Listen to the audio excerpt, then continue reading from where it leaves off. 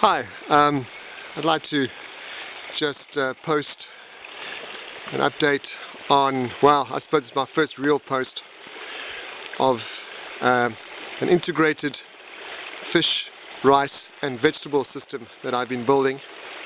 It's based on aquaponic system, but what we're going to be doing is using soil, so we're calling it Terraquaponics, terra being earth, aquaponics, terracquaponics, and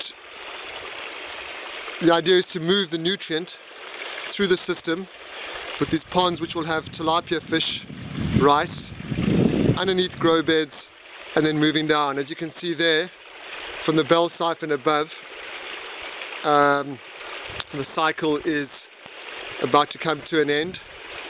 This continues, we're timing it. It's about every 25 minutes, 25 to 30 minutes now, we're getting a good 15-16 minute flush. That water is coming. Let me just move up a terrace.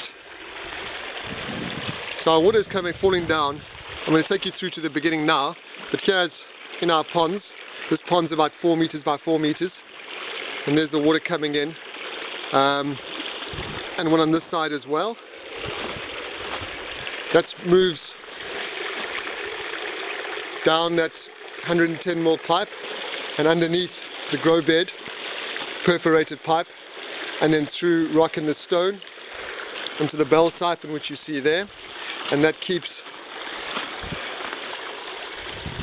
the water coming through. That then falls into there, which will move sideways into the grow beds and then down into the ponds below, and then we're building our last grow bed at the bottom. Then the water will then go out. I'm busy installing another bell siphon there in the corner.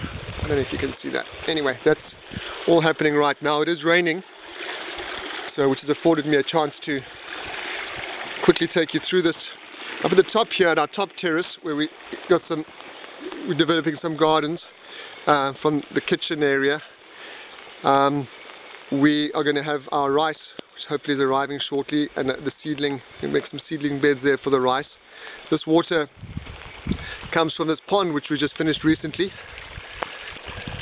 which is a duck pond. You can see the little house there. Don't have the ducks yet. It's got a slatted base so the guana can fall through. Some fish in there as well, some tilapia. And this water comes from our main pond, which is behind those trees, which is about 30 meters by 6 meters wide, and is fed by a spring with about 35,000 liters a day. So we're very fortunate to have that. This water comes through. It moves in one direction, is down a stream we've built, which goes into the wetlands at the bottom, and of course through the system, which we're just perfecting all the different levels with. I'm hoping to give updates as we're about to start our soil profiles and stocking of the fish, and of course the rice. But we're just about there. There's still a few niggles we're trying to sort out. I look forward to any constructive criticism or comments would be great. So until the next update, which should hopefully be soon, take care. Bye now.